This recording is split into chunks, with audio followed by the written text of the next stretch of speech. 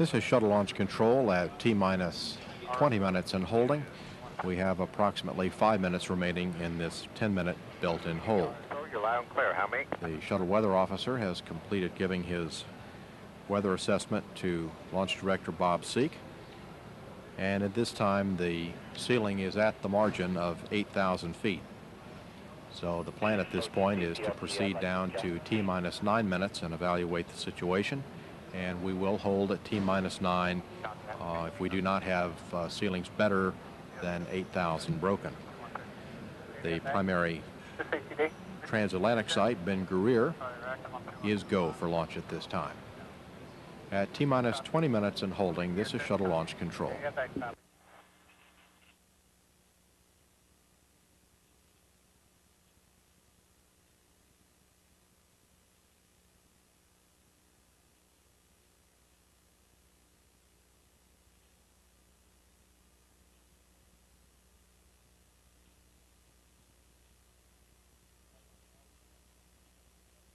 All personnel, the NTD on 212, conducting a T-minus 20-minute briefing. The launch window opens at 14:18 GMT, closes at 18:25 GMT. A second launch attempt is possible if a recycle occurs. There's one COLA this morning, starts at 17:37:30 GMT, ends at 17:39:30 GMT. Wow. If the launch cannot be accomplished within the launch window or if the following times are exceeded, the NTD will call cutoff. Our APU runtime hold time constraint is 7 minutes, launch drain back estimate is 6.8 minutes. If the hold is issued and requested and issued between T-minus 9 minutes and T-minus 31 seconds, the countdown clock will be restarted upon successful resolution of the problem without a go survey made of all elements. TLT at T-minus 5 minutes, perform APU start upon command of OTC only. TLT, Roger. CDR, the pad egress system is nominal. Evacuation heel pass number 8. CDR, copy. The fine room launch team disable telephone ringers at this time. Ingress and egress of the fine room will not be allowed after resuming the count at T-minus 20 minutes until after launch or reflect or egress if a recycle occurs. All personnel non-active in terminal count monitored channel 217. All personnel bear in mind the critical post-launch operations will be in progress, so keep fire room noise and activities to a minimum. After T-minus 20 minutes, all problems or trends that require a countdown clock hold will be reported to the NTD on channel 212 together with your recommendation. After T-minus 5 minutes, any hold, manual or GLS, should be accompanied by a description of the problem and a recommendation. The count clock will continue until T-minus 31 seconds unless the recommendation is to hold the next milestone. SB, any comments for the crew? Yes, CDR, SB, how do you read? CDR, loud and clear. Okay, I got a couple items. Water spray boiler number 2 steam vent temp is below 130, so your APU2 ready to start talkback will be barber pole. And they tell me that your in-flight maintenance kit is in compartment 7 and 8. Should be in 9 and 10. And that's all I have. Have a good flight. And for the rest of the Okay, we copy that. Thank you.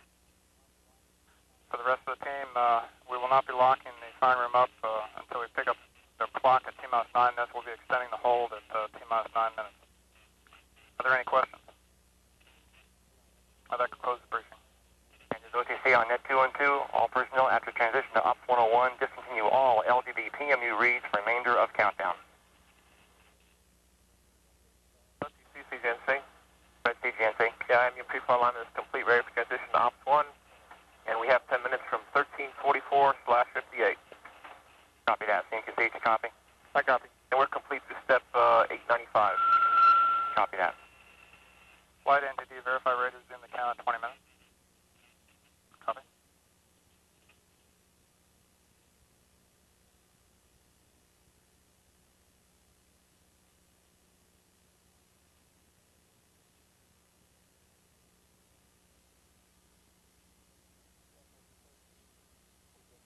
And DPS, OTC. DPS, go ahead. Copy step 888, view. And we copy. Sentinel personnel, countdown clock will resume at 8:48 Eastern Time. This is shuttle launch control at T-minus 20 minutes and holding. We're now 30 seconds away from coming out of this planned 10-minute built-in hold at T-minus 20.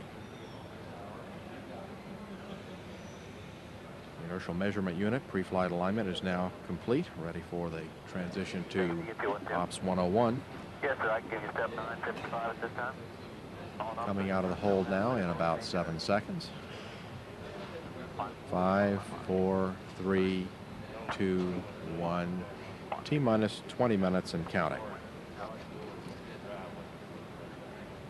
Purge of the 3 fuel cells is now underway, and the data processing system engineer has confirmed the onboard computers are in the process of making that transition to the terminal countdown configuration.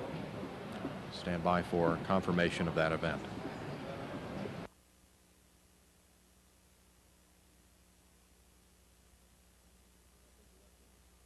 The landing and recovery director has reported that the shuttle landing facility is ready and configured for the launch in case of an RTLS, and that the solid rocket booster ships are on station. DPS. Red DPS. Fast Ops transition is complete. DPS ready for BFS transition to Ops 101. Copy that. CDR, OTC.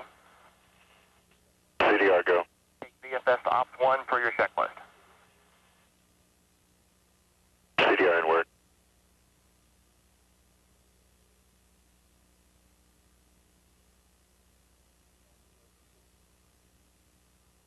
ELT, OTC.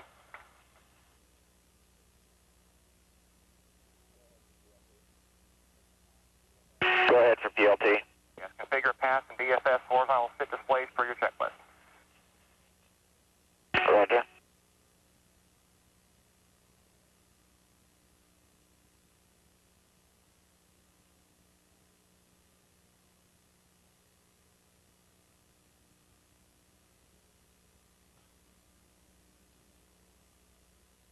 Waiting confirmation that we're in Ops 101, the primary launch program.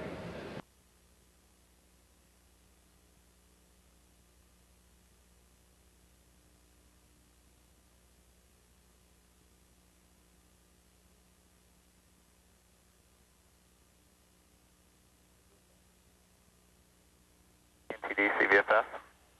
NTD. Yes, sir. I can verify BFS is tracking pass and ready for BFS uplink. Copy. Flight NTD. Form BFS pre-flight uplink loading. Wilco.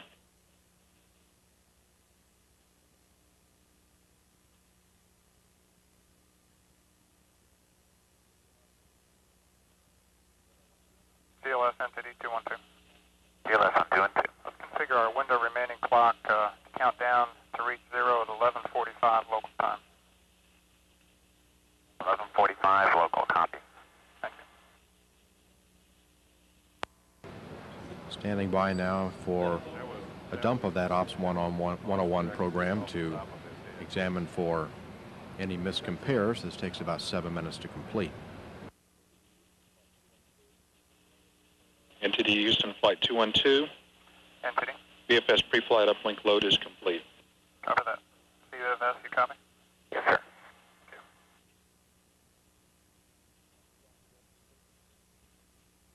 And PLT, OTC. Go ahead. When your horizontal sit's complete, you can also configure OMS interconnect for your checklist. Roger.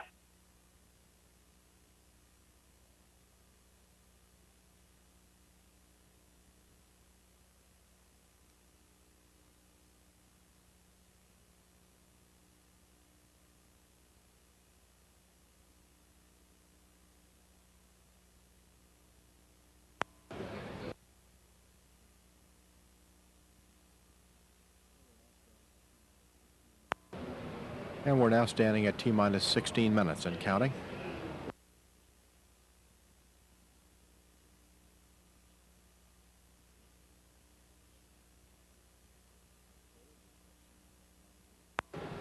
Next hold is at T-minus 9 minutes for 10 minutes. And at that point, we will make a final assessment of the weather to determine whether or not we have ceilings acceptable to pick up or whether or not we should stand by and wait for improving conditions.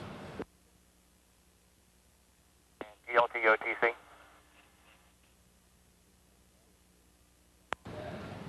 At this time, all of the criteria are go, with the exception of ceilings below 8,000 feet. To perform MTS helium reconfiguration.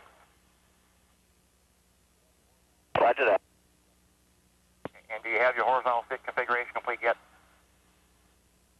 That's affirmed. Pilot Ken Cameron in the process of performing the main propulsion system helium reconfiguration. The what? Yeah, Ohms RCS cross feed configuration is complete for the clock. Copy that.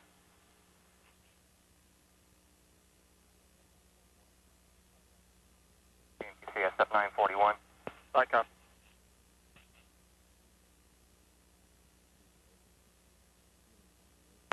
This procedure opens the helium isolation valves necessary for the in-flight purges of the engines. STU, step 953. OTC PLT. Go ahead. Roger, Ohms interconnect came up enabled, and the MPS helium ISOs and the pneumatic helium ISOs were open. Copy that. SRO entity, verify 70-minute gen trail has normal track. I can verify that. And PLT OTC, report RCS quantities, forward, left, and right, fuel, and oxidizer. Roger, stand by.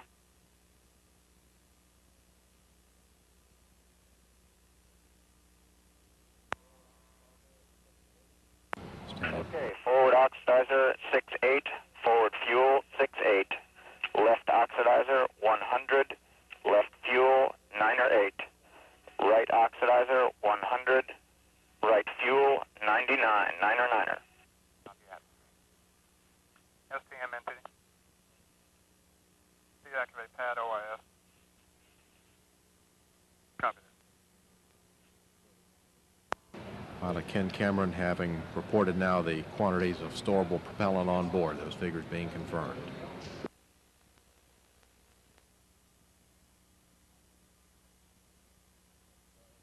Safety console entity. Safety, go ahead. Did you verify the closeout crew is back at the roadblock AB11?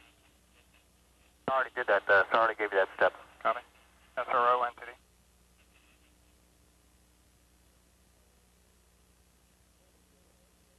SRO entity 212. Entity SRO 212, go ahead.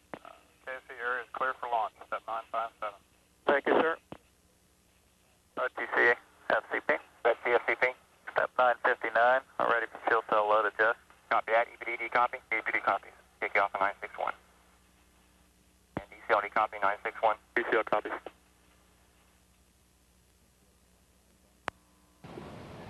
NASA Test Director Mike Leinbach confirming now that all personnel have been cleared from the launch danger area at this time.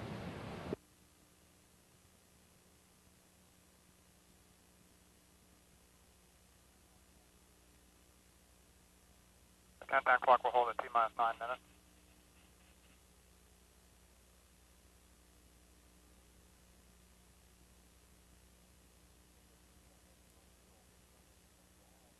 Here's OTC on net 212. All personnel discontinue all non-mandatory LTV traffic for remainder of count. 976, AMQC. Copy.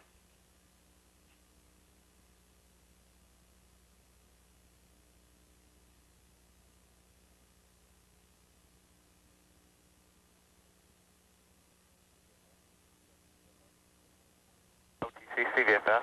Red CVFS. T-minus 20-minute GPC dump is complete per step 968. Copy that, thank you.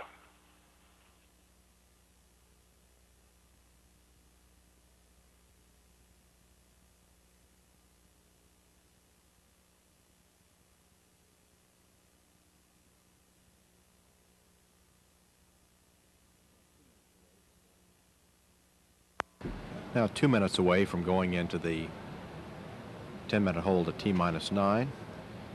Shuttle weather officer is briefing Launch Director Bob Seek. There are some showers, rain showers within 20 miles of KSC. Melbourne now reporting their clouds have gone scattered. And the clouds at the shuttle landing facility now reported to be at 7,500 feet, so that would be below our margins. Go for ceiling and blast. Copy, launch director entity, did you copy?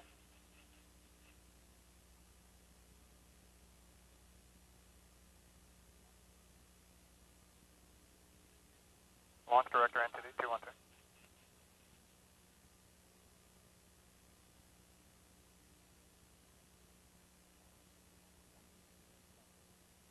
CMQC 993 will be not performed. Copy. 1 minute away now from going into the 9-minute built-in hold.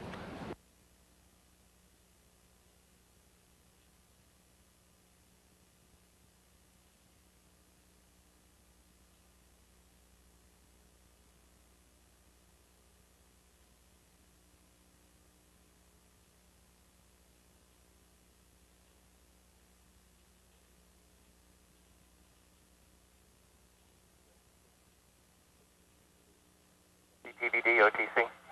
This is CPVD. Can you give me step 1005 yet? That'll be a not perform. No. And payload bay purge, flow radius set for launch. Okay, copy for 1005. Thank you. 1005, CMQC. I copy.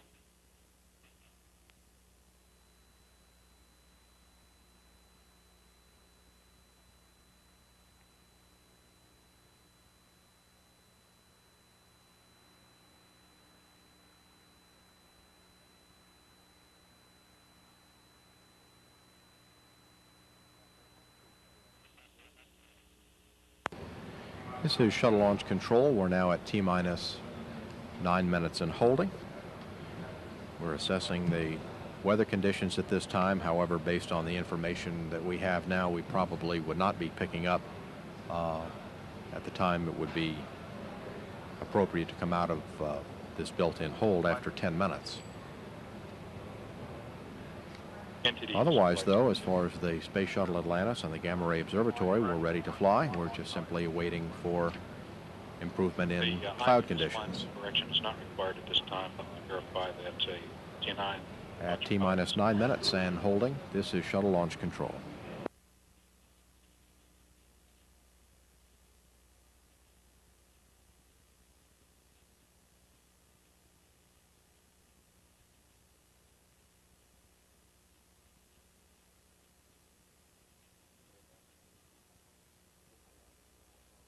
CVFS.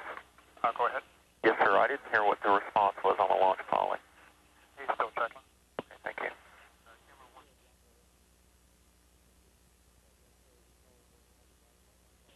NTD Houston Flight 212. Go ahead, flight. Launch poly update will not be required today. At NTD, we are still looking at the weather situation and should have a recommendation for you in a few minutes whether it will be go to come out of the T-minus 9 minute hold. Currently, we are not go for the weather. I copy.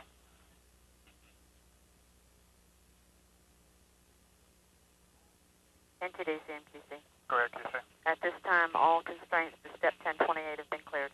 Copy, thank you. Launch Director, NTD 212. Go ahead. SRO reports he is no-go right now for ceiling and blast. Copy. And as has already been reported by flight, they're looking still at the RTLS conditions, so we probably are going to be holding here for at least a little while at T-minus 9. You can factor that in your plans. I copy. GLS, NTD. GLS, go. Cancel pending, please. Copy that, some work. And all personnel will hold be extended.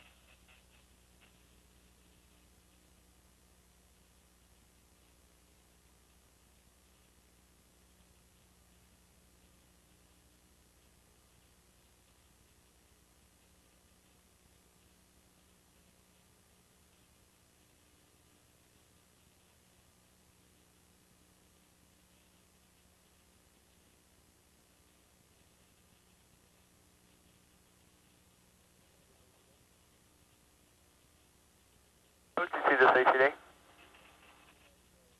Go ahead. Yes, sir.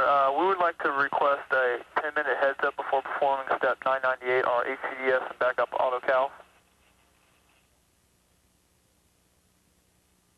Okay, copy that. STM, NTD 212. STM. Has OIS been deactivated at the pad now? That's permanent. Copy.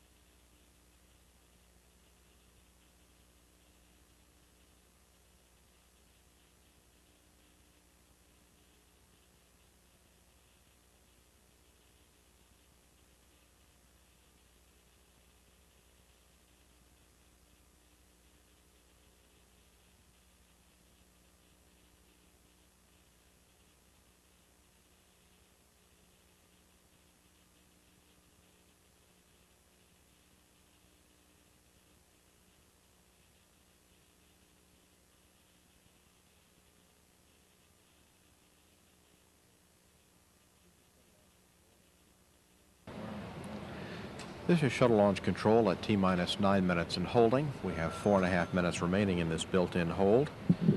Brewster Shaw has completed his poll of the mission management team, and all of those mission managers report that they are ready to fly. KSC does have a request at this time to extend the built-in hold to allow for an increase in the ceilings, which right now are at 8,000 or below, and we do require above 8,000 feet for a launch this morning. Otherwise, no significant problems in work, and simply awaiting an improvement in cloud cover. At T-minus 9 minutes and holding, this is shuttle launch control.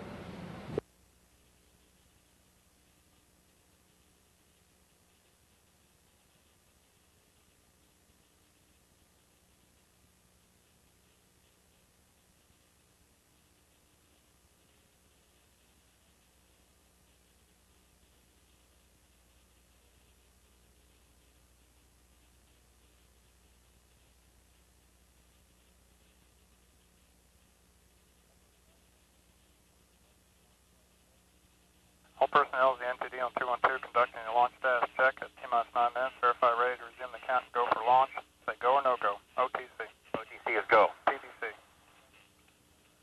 TBC go. PTC. Go. LPS. LPS go. Flight.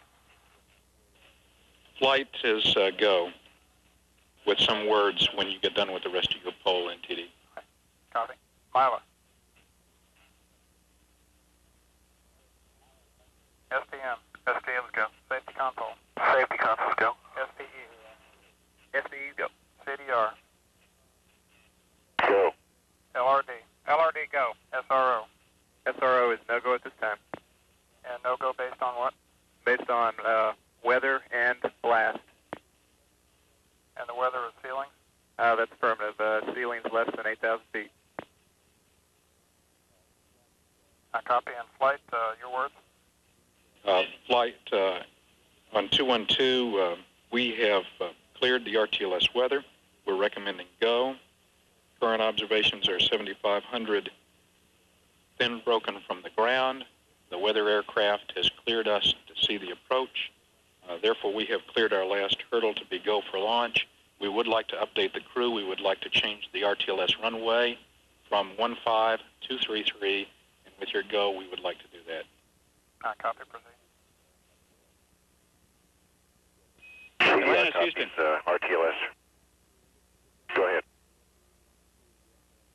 Roger, Steve. I guess you heard that on the air to ground. We'd like to change the RTLS runway to 33. The problem is basically that we're ending up a little low energy when we go to 15, touching down between 700 and 800 feet in the STA. Predicted touchdown distance and what Dan was seeing on 33 is around 1,900 to 2,000 feet. So we're going to go ahead and ask you to switch over to KSC 33 for the RTLS runway. Okay, copy that. Do you want close aim point on 33? Negative. Nominal aim point on 33 and a reminder for MLS Channel 6. Okay, MLS Channel 6 and KSC 33 nominal aim point. That's affirmative. And CNSC OTC. I copy will be performing 994. PLT panel 08.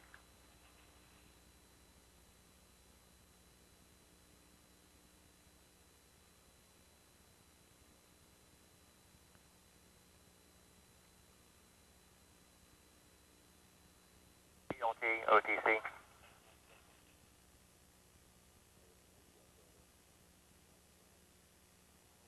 This is CDR. Go ahead. Okay, CNSC, go ahead. Panel 08, MLS 1, 2, and 3 from Wales to 6. Roger, that's in work. NTD Launch Director 212. Go ahead, launch director. Okay, the HAS gas hit up that they needed to get started 10 minutes before coming out of the whole line. This is shuttle launch control at T-minus 9 minutes and holding. We are awaiting a recommendation to proceed with the countdown based on an assessment that if we change our return to launch site runway from 15 to 33, that clouds would be acceptable. That's being discussed at this time. And while we're still holding on that, I'll go and perform my poll at this time.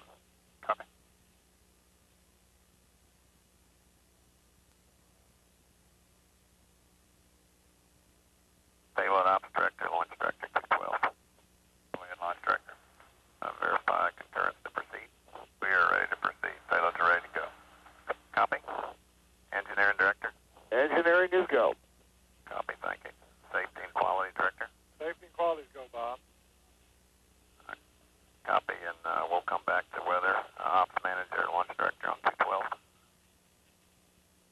Stand by 15. Copy.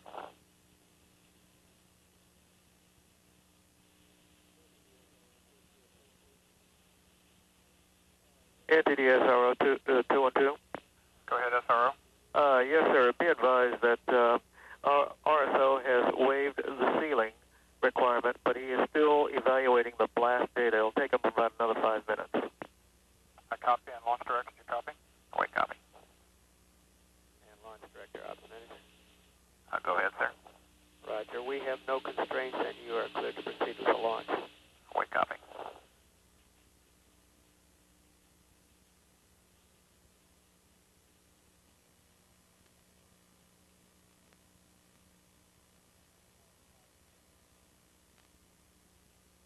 We maintain quiet in the firing room, please.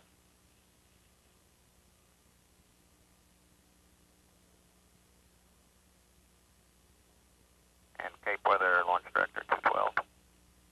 Launch director is Cape Weather and OS 212, over. Okay, go ahead with your final forecast and winds. Roger, sir. We have no weather launch constraints violated. Steady state wind forecast for launch from 110 degrees at 12 knots, over. I copy.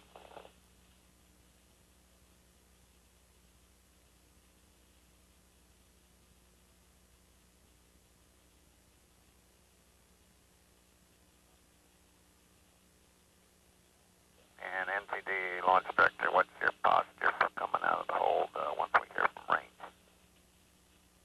We need to hear back from HGD and activate recorders, which we can do on the fly, and then we'll be ready. Okay, copy.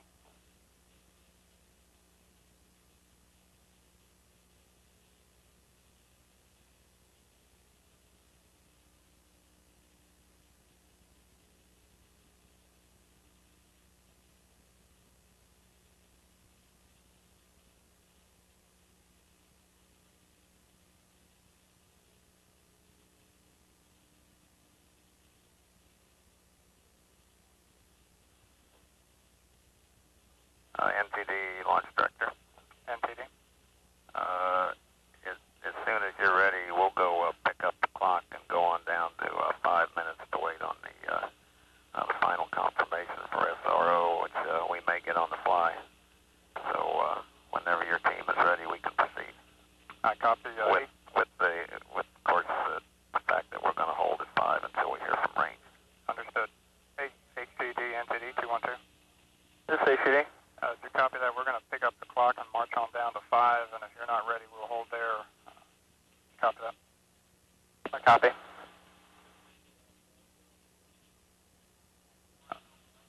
Flight, CISL, JRPS, NTD on 212. Flights on 212. CISL, JRPS. activate recorders, please. Copy that. We need team QC on 145, please. Team QC, did you copy? Team QC copies.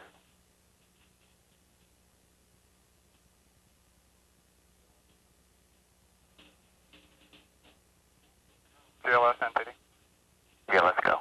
Pick up the clock on your count, please. Copy that. Countdown clock will resume on my mark.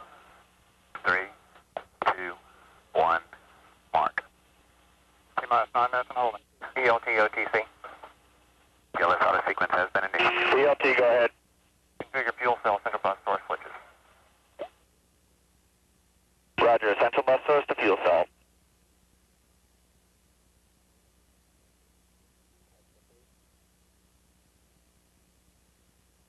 That's complete.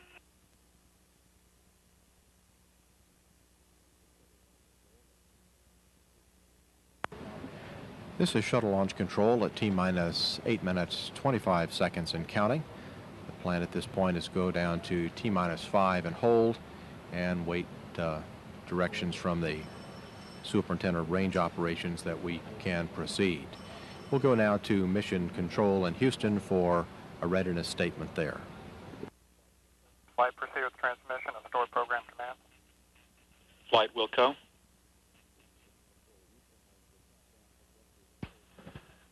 This is Mission Control Houston. As the countdown progresses towards launch this morning, the flight crew, the shuttle vehicle and the flight control team here in Houston have been declared ready to fly by Ascent Flight Director Wayne Hale. Weather at the primary transoceanic abort landing site, Ben Guerir, Morocco, has been declared go. Weather pilot Charlie Bolden, flying the range at that TAL site, described the weather as great this morning. Yeah, let's go. Launch conditions are presenting no concerns for flight controllers here, as there are no showers or weather activities of any concern in the launch corridor. There was a decision made here in Houston to redesignate the RTLS runway from 15 to 33 for enhanced winds and visibility. At this point, we're continuing to count down to a potential 5-minute hold. All positions here in the flight control room are ready to press on with the count for a liftoff this morning. Go ahead, Bob. Well, okay, Steve, looks like the weather's going to cooperate, so we'll see if you can't get us started off this year. Have a good one. So, many thanks from us to you and the entire team, Bob. We appreciate it very much, and we'll have a good flight. Yes, sir. CHTD, OTC. This HTD. You have your auto count complete yet? Auto count's complete. All I need to do is get the test gas confidence checks. Copy that. And we're awaiting final word that we will continue with the countdown at T-5. And HTD, do you expect that to be complete in the next minute? Yes, I do. Okay, thank you. GSRP, OTC, start APU and hydraulic strip chart recorders. Copy, recorders are up.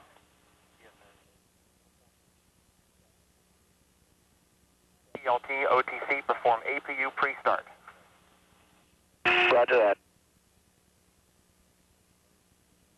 Direction now to the commander to begin APU pre-start.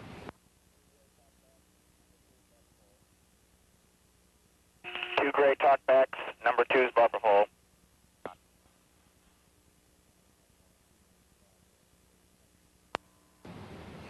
Coming up on T-minus 5 minutes and 30 seconds.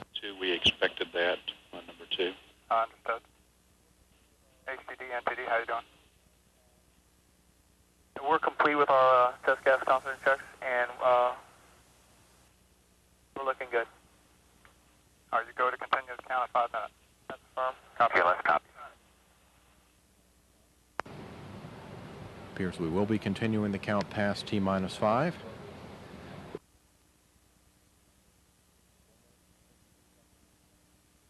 Yeah, let's go. T-minus 4 minutes, 56 seconds and counting. Pilot Ken Cameron reporting that APU pre-start is complete. CDR, OTC, reconfigure heaters. CDR, roger.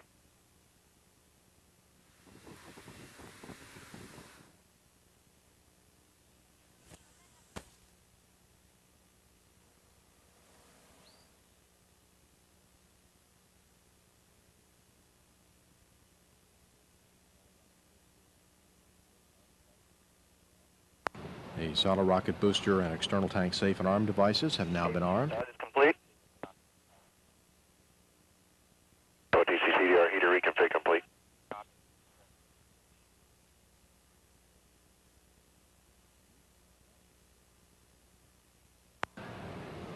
APUs are now running. Yeah, let's go for purge sequence 4.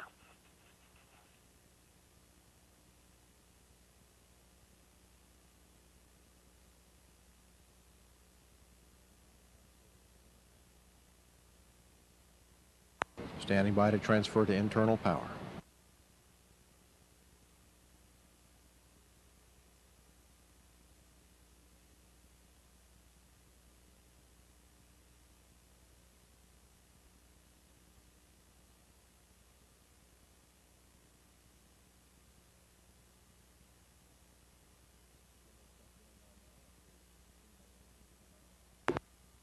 Gimbal check going on now of the 3 main engines of Atlantis.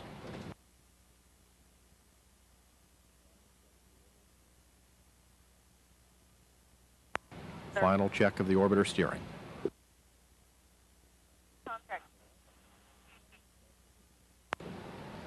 All systems go for launch. Main engines now in the start position. NTD, STM-212. Yeah, let's go for ET, LO2, pressurization.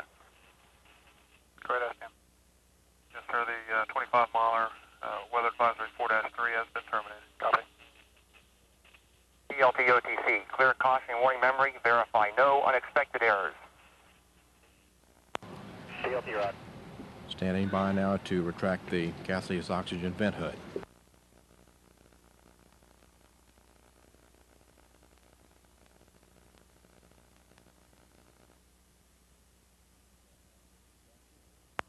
And the beanie cap now being retracted, and the swing arm will move away from the external tank. In a moment, the crew will be instructed to close their visors. Warning memory is cleared. No unexpected errors. Copy that. OTC to flight crew. Close and lock your visors, initiate O2 flow, and enjoy the ride. CDR, roger, and thanks a million. Okay, let's go for ET LH2 pressurization.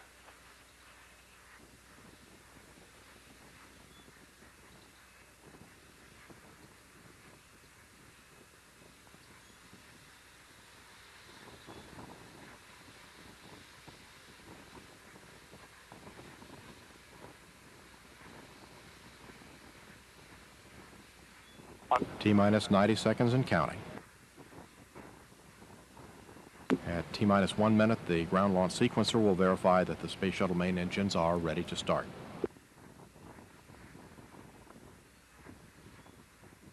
Liquid hydrogen tank now at flight pressure.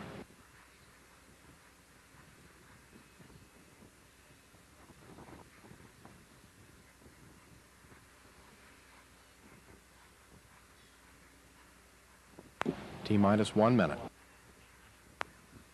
Ground launch sequencer verifying main engines are ready. Residual hydrogen burn igniters are armed.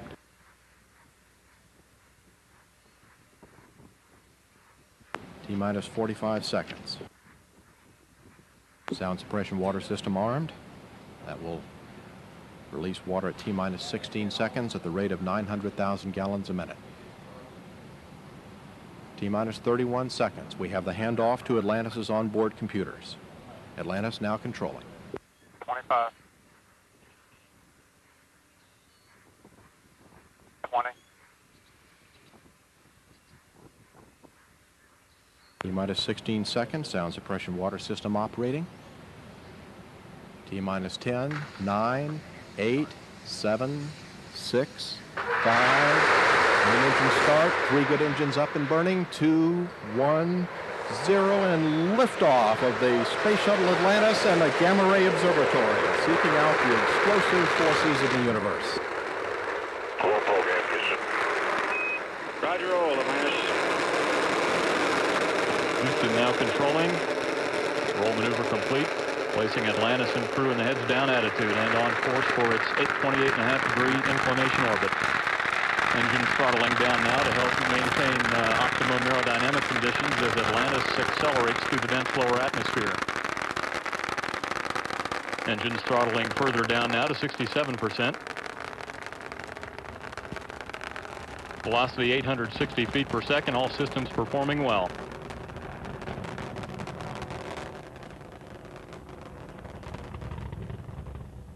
Atlantis now beginning to emerge from the region of maximum dynamic pressure.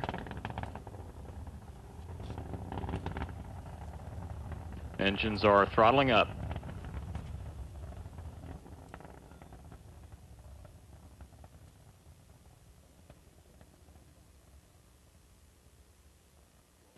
Atlantis, Houston, go at throttle up. Go at throttle up. Atlantis' 3 main engines burning at 104% rated thrust. Velocity 2,200 feet per second, altitude 67,000 feet, downrange distance 8 nautical miles. All systems performing well.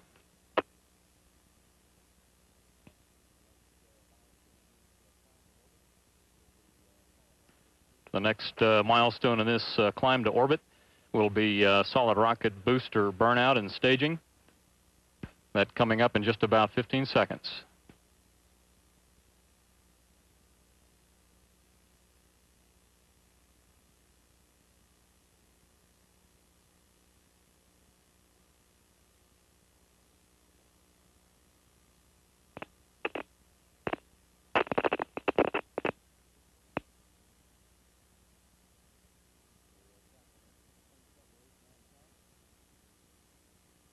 We have confirmation of a clean separation on time.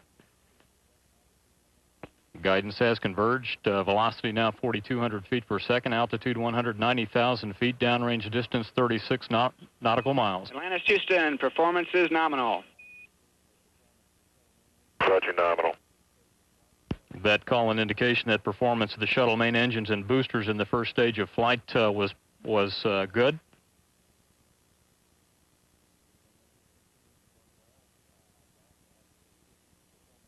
Three main engines continuing to burn well. Hydraulic and electrical systems performing well. Altitude now 246,000 feet. Houston, two-engine Ben Guerir. Two-engine Ben Guerir. Atlantis could now make a transoceanic abort landing at Ben Guerir on only two engines, should that become necessary. Altitude 271,000 feet. Velocity 5,300 feet per second. Downrange distance 72 nautical miles.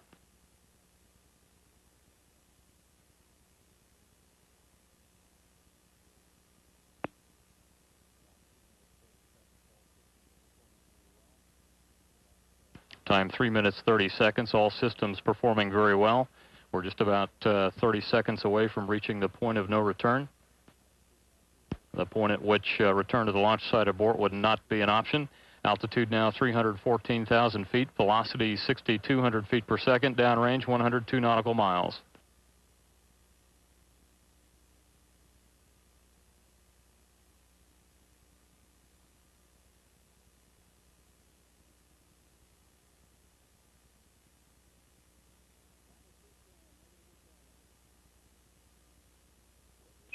Atlantis Houston, negative return. Negative return.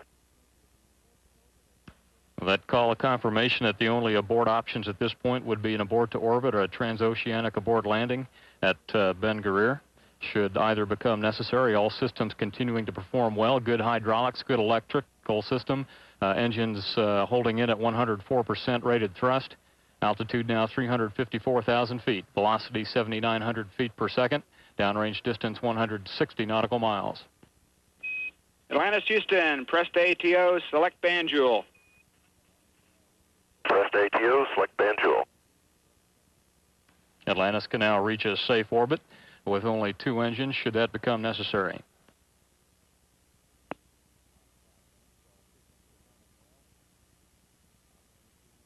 Time 5 minutes. All systems performing well. Altitude 370,000 feet. Velocity 9,300 feet per second. Downrange 204 nautical miles.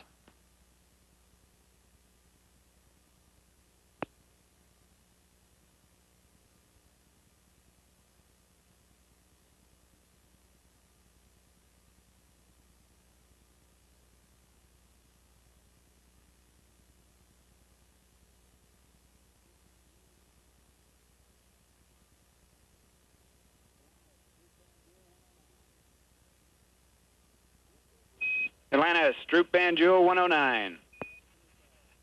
Droop Banjul 109. Atlantis Houston, press to MECO.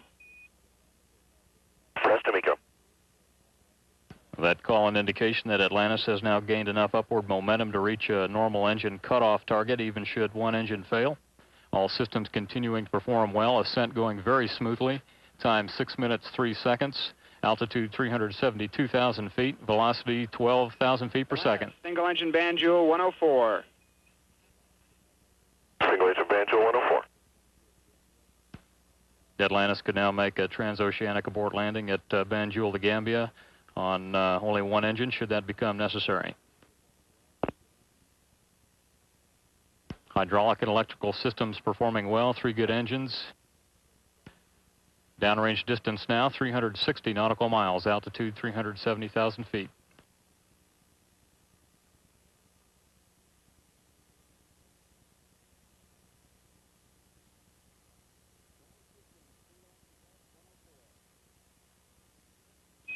Atlantis Houston, single engine press 104. Single engine press 104. That calls an indication that Atlantis could stand to lose 2 engines at this point and still reach main engine cutoff targets on one engine burning at 104%. All 3 engines continuing to perform very solidly at 104%. Hydraulic and electrical systems doing very well. Altitude now 354,000 feet. Downrange distance increasing now 499 nautical miles. Relative velocity 18,000 feet per second.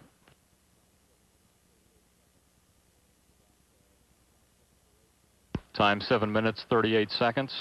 Just about 25 seconds away from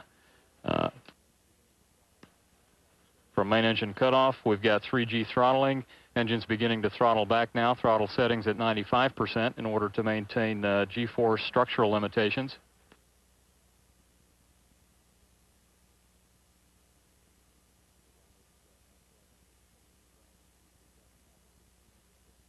Atlantis now traveling at 23,000 feet per second. Altitude 352,000 feet. Downrange distance 645 nautical miles. Main engine cutoff time will be 8 minutes 33 seconds. Time now 8 minutes 20 seconds.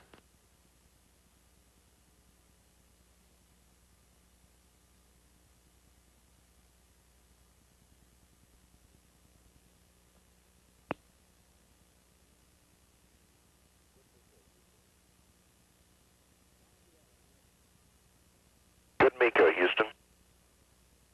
Roger that, Atlantis.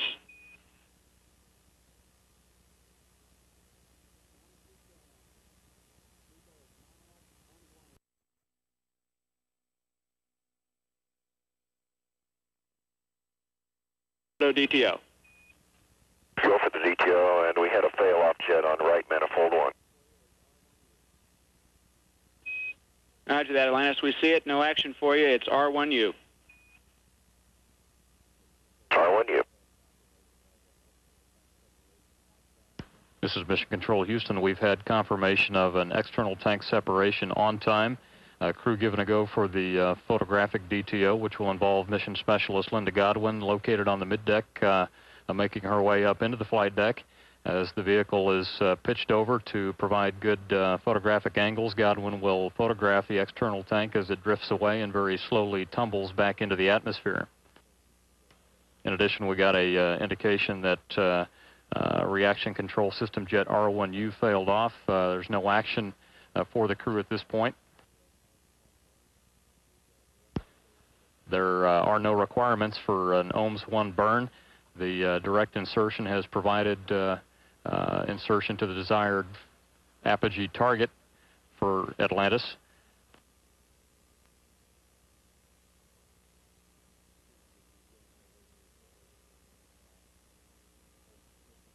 Crew should be getting underway very shortly with their main propulsion system propellant dump sequence. That sequence will involve purging, dumping propellant from the main propulsion systems and repositioning the main engines. Following that activity, the crew will be shutting down auxiliary power units and hydraulic systems, as they'll no longer be required for the remainder of the insertion and post-insertion activities.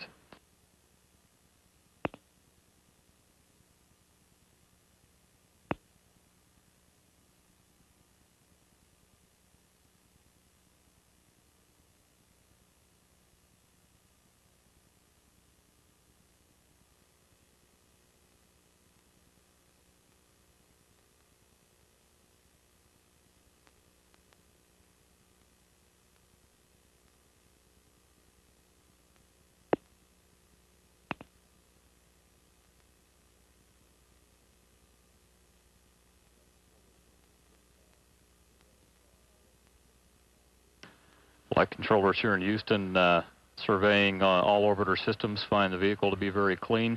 There will be no modifications or changes to nominal OHMS 2 burn setup.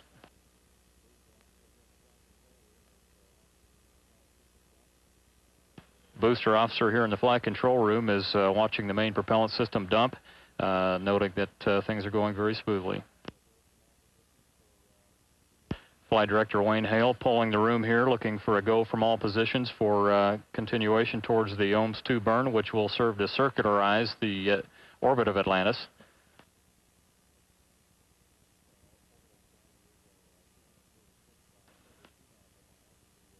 Current orbital parameters are 236 by 32 nautical miles. The OMS 2 burn will circularize the orbit at 243 nautical miles for nominal orbit operations.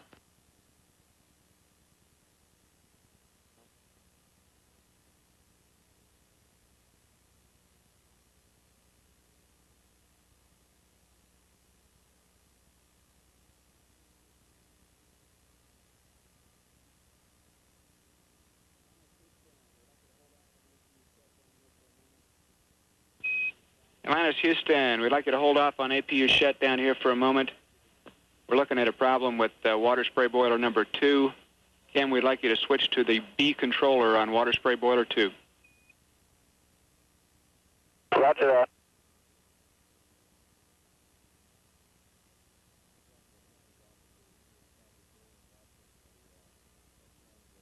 Mechanical systems officer is here in the flight control room watching a trend with water spray boiler number 2 primary controller. Before the crew shuts down the auxiliary power unit number 2, the ground has suggested that the crew switch over to controller B so that flight controllers can get a look at how that controller is operating that water spray boiler. The boilers are used to cool the hydraulic systems and lube oil that keeps the auxiliary power units lubricated and the hydraulic fluid that provides mechanical pressure or hydraulic pressure to the mechanical systems on board the vehicle.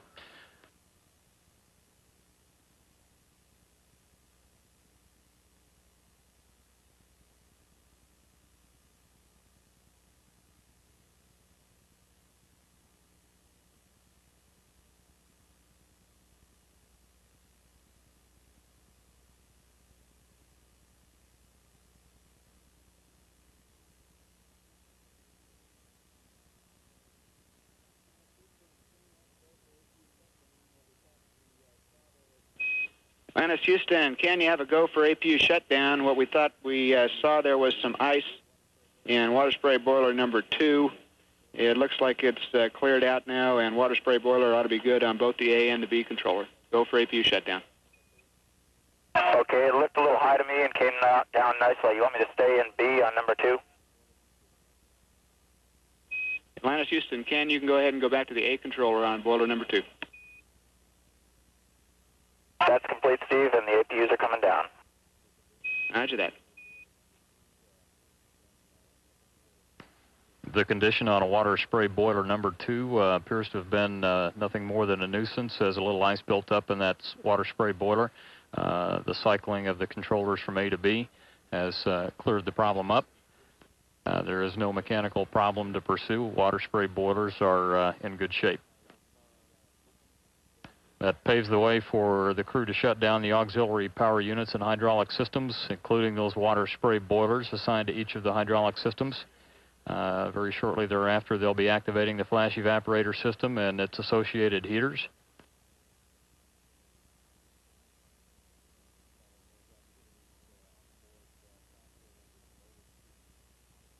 Following those activities, onboard software will be moded to Ops 105 to provide for the OMS 2 burn target setup, and the OMS 2 burn to circularize Atlantis' orbit at 243 nautical miles.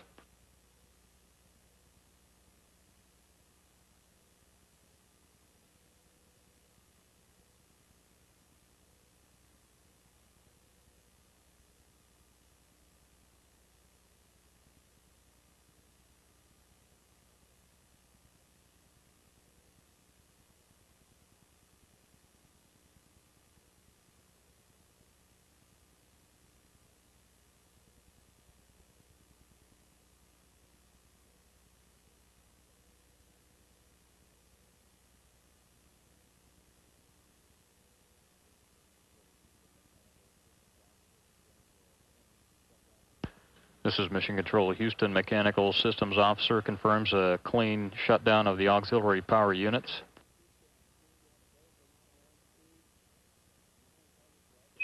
Atlantis, Houston, Steve, you have a go for nominal OMS 2. Nominal targets are all good. Thank you, Steve. It should work.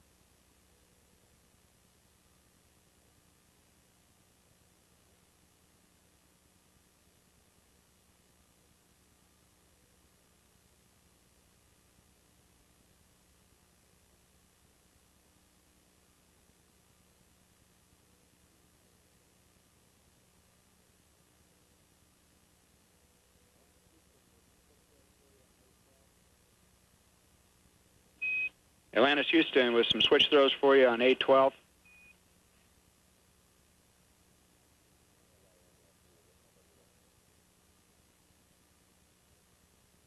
Stand by one, Steve, we'll get somebody there.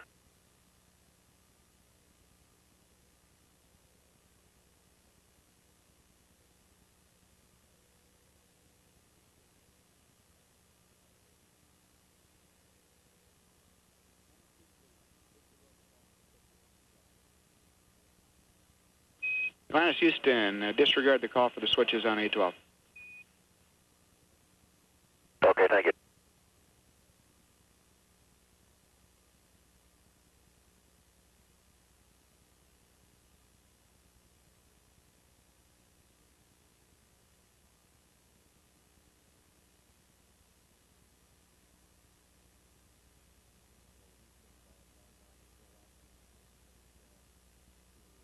This is Mission Control Houston. Environmental Control Officer reports that the crew is pressing on in their ascent checklist, configuring the vehicle for orbit operations, as well as for the upcoming OMS 2 burn to circularize their orbit at 243 nautical miles. Flash evaporator system and associated heaters are in the process of being activated on board.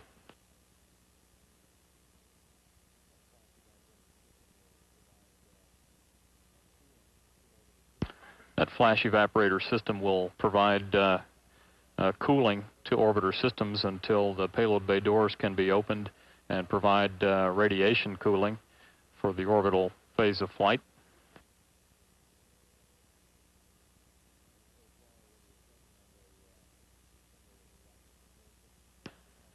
So far, with the exception of a single reaction control system thruster R1U, which failed off late in the late in the ascent,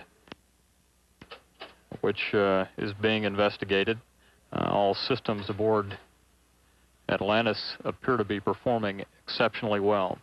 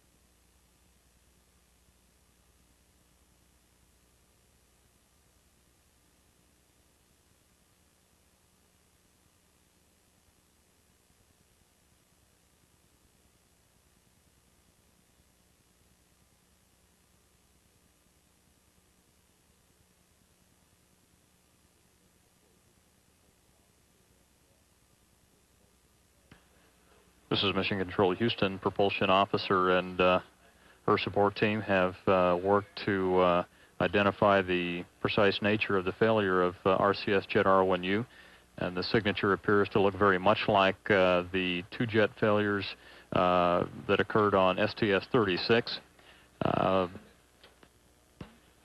Potential causes some sort of blockage in the line by due to contaminants or bubbles. If an additional jet were to fail, a hot fire is expected to be an alternative course of action to clear those lines out. That was a protocol that was exercised on STS-36 that proved very successful. At this point, that jet failure is not considered to be an issue of concern here in the flight control room, as the crew and flight controllers press on through the ascent checklist, preparing the vehicle for the OMS 2 burn and ensuing orbit operations. At this point, the crew is beginning to conduct the MPS vacuum inerting process, which is simply a matter of allowing the vacuum of the environment around the vehicle to draw any residual propellant out of the main propulsion system.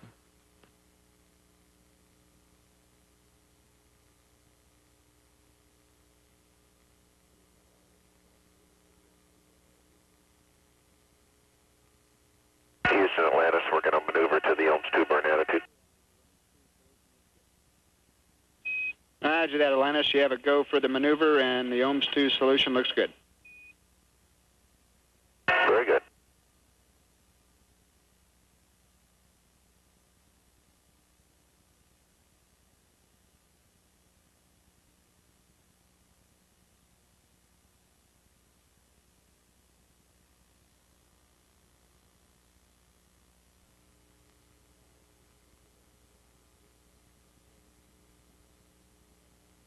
We're now 18 minutes away from the ignition of twin orbital maneuvering system engines on Atlantis to boost the perigee of the orbit and refine the operational orbit in a circular at a circular altitude of 243 nautical miles.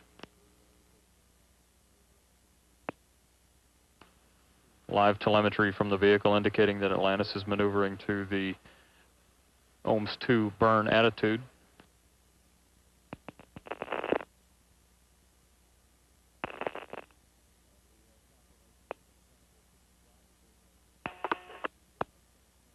And we have confirmation from the mechanical systems officer here in the control room that the external tank umbilical door closure has been accomplished and that those doors closed nominally.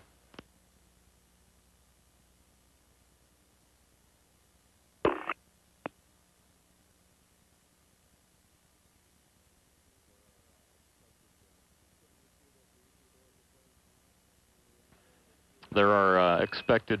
Houston, we see that the ET doors are closed and latched, and you're on the way to attitude. If you've got time, we'd like a debris report, and we also have some words for you on R1U if you're ready. Okay. We show the doors closed and latched also. We saw some small debris come by above a velocity of about 10K, 10 to 12, 13K in there. And other than that, nothing to report. We'll look it over more closely and give you a more detailed report. Roger that, Steve. And the prop folks have determined that R1U is a real fail-off, similar to the problems on STS-36. No action for you. Should we get a subsequent jet failure, we may ask you to do a hot fire, but nothing for now. Okay, copy. Thank you, Steve.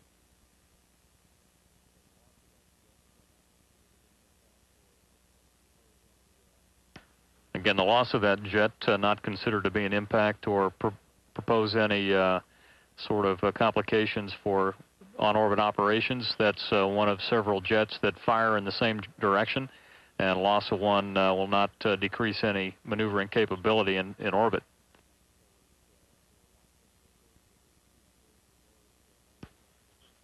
Flight controllers who were watching the closure of the ET umbilical doors noted that the drive rates and duration of close time were right on the money. They met the designed rates and closure times without any incident. We're now 15 minutes away from Ohms 2 burn. All systems performing well, all activities in this latter part of the ascent checklist progressing very smoothly.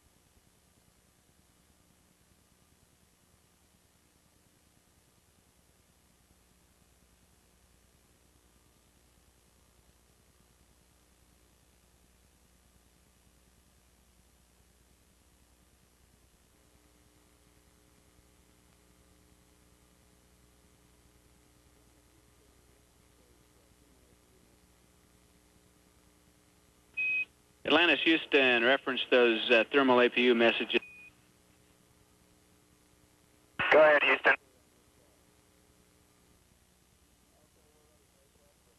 Roger that. We got switches for you on A12. Okay, we're ready for A12 switches. Roger, can a APU, heater, tank, fuel line, water system, 1B, 2B, and 3B, 3 switches to auto.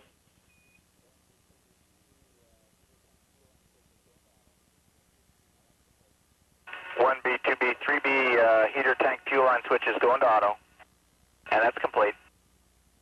Roger that. Thanks, Atlantis.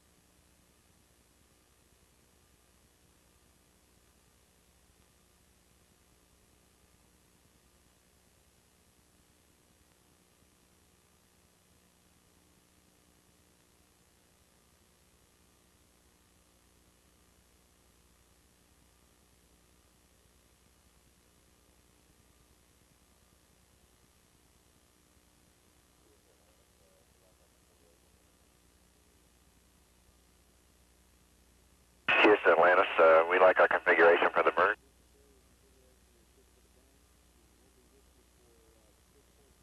Roger that, Atlantis. We concur your configuration is good for the burn, and we'll be with you for the first portion of the burn. We are going to lose you at about 44 plus 40.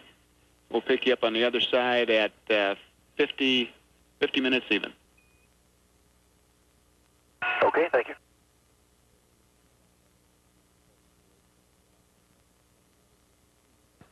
This is Mission Control Houston. We're now 1 minute 20 seconds away from the firing of Atlantis's 2 orbital maneuvering system engines to circularize the orbit of the vehicle and crew at 243 nautical miles for orbit operations on this flight. Crew has completed preparations of the vehicle for the burn, and flight controllers on the ground watching live telemetry from the vehicle concur that all systems are properly configured and in place. Okay, we copy.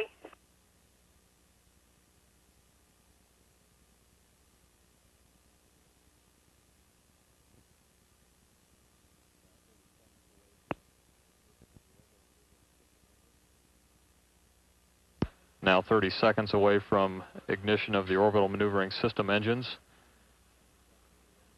Engine pressurization looks good. We're about 3 minutes and 20 seconds away from losing signal through the tracking and data relay satellite east. We'll have the opportunity to watch the burn get underway here before we lose signal with the vehicle.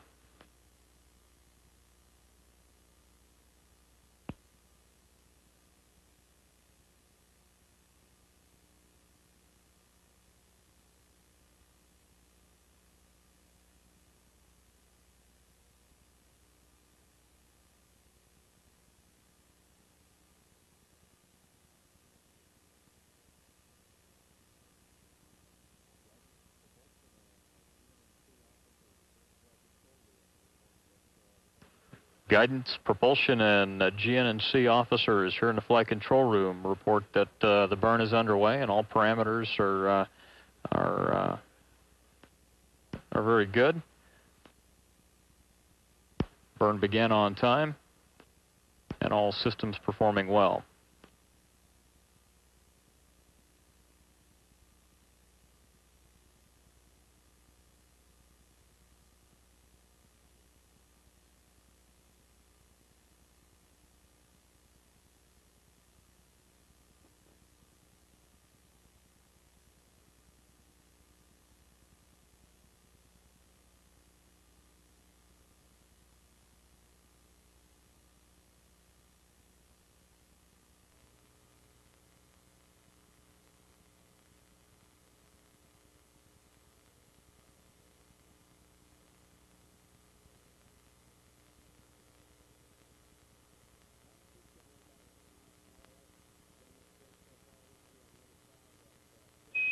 Atlantis, Houston, we're about a minute and a half from LOS. The burn looks great so far. We'll see you on the other side at 50 plus 00. Okay, we'll see you there.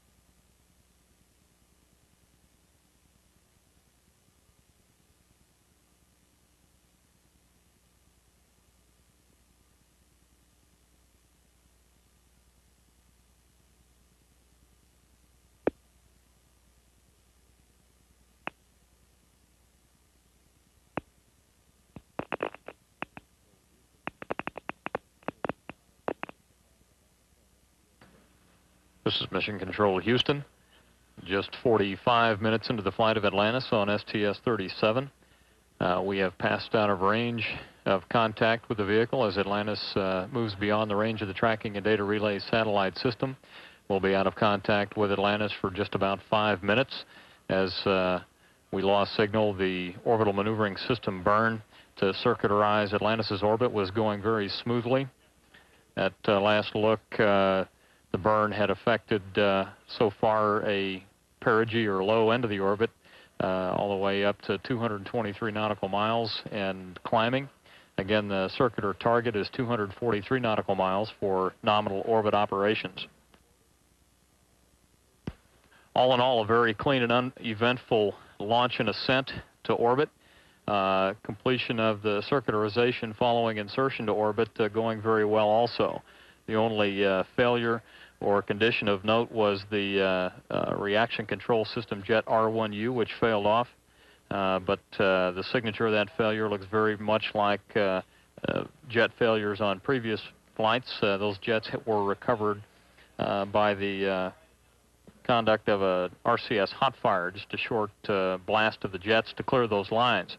At this point, that's not even being considered a course of action, as R1U is one of several jets that fire in that direction and is not considered to threaten any of the orbital maneuvering capability required for this flight.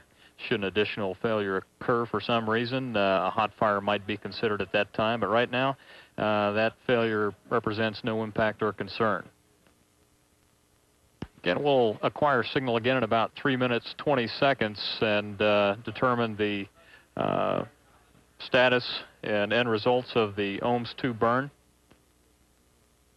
Just about the same time, considering a good OMS 2 burn, crew and flight controllers will be moving into the post-insertion phase of flight, which will involve reconfiguration of the data processing systems on board Atlantis, as well as opening the payload bay doors and then getting out of their launch and entry suits and into the more comfortable short-sleeve shirt uniforms that are worn during the orbit operations phase.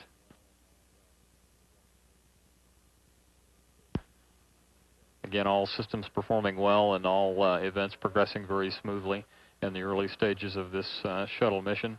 We're just about 47.5 minutes into the flight. And we'll be acquiring signal in 2.5 minutes with the crew aboard Atlantis. This is Mission Control.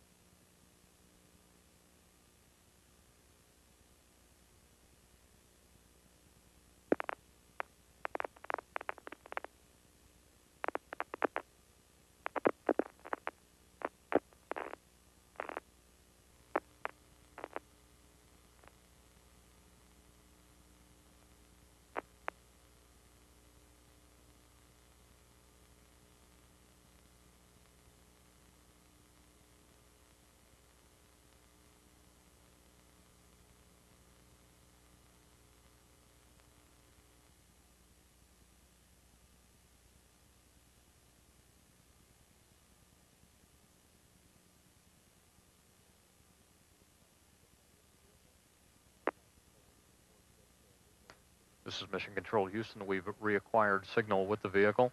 All flight controllers report that the vehicle looks to be in a good configuration, and there are no residuals from the OMS 2 burn, which has been completed apparently on time with the desired effects. We're now in a 243 circular orbit. We're standing by for voice contact now with the crew.